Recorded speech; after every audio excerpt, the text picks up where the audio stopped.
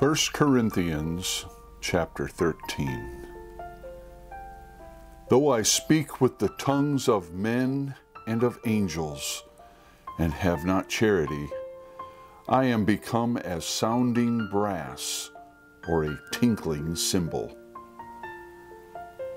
And though I have the gift of prophecy and understand all mysteries and all knowledge, and though I have all faith so that I could remove mountains and have not charity, I am nothing.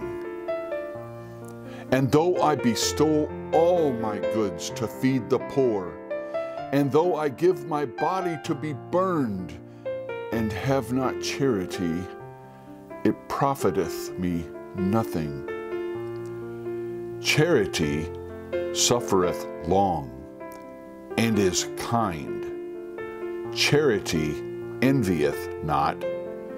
Charity vaunteth not itself, is not puffed up, doth not behave itself unseemly, seeketh not her own, is not easily provoked, thinketh no evil, rejoiceth not in iniquity, but rejoices in the truth, beareth all things, believeth all things, hopeth all things, endureth all things.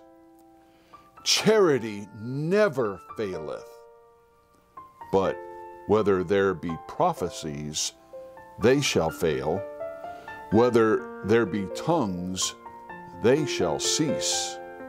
Whether there be knowledge, it shall vanish away. For we know in part, and we prophesy in part. But when that which is perfect is come, then that which is in part shall be done away. When I was a child, I spake as a child. I understood as a child. I thought as a child. But when I became a man, I put away childish things. For now we see through a glass darkly, but then face to face. Now I know in part, but then shall I know, even as also I am known. And now abideth faith, hope, charity, these three.